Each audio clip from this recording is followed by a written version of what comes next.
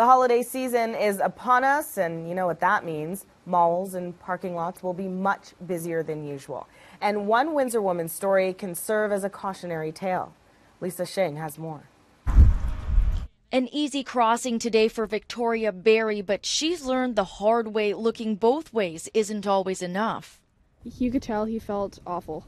He apologized. He said he didn't see me. He just kept apologizing. We weren't allowed to have our camera in the parking lot today, but Barry says she was hit by a turning truck at this Devonshire Mall crosswalk last week. I think it was just mother's instincts just kicked in because I acted about as quickly as I thought with pushing the stroller. She ended up under the car. 6-month-old Bruce was safe, but Mum suffered bruising, scrapes, and 3 stitches.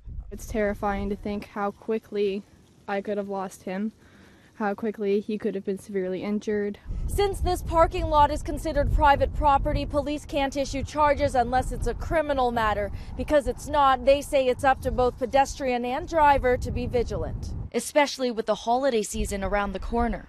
It can be a dangerous place, so the duty is on the drivers, obviously, to be very careful when they're operating their motor vehicles, and we just remind pedestrians to be very cognizant of their surroundings. I have trouble sleeping at night.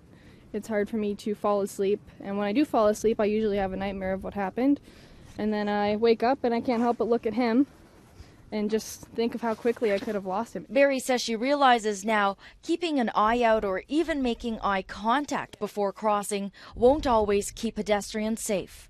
Lisa Shing, CBC News, Windsor.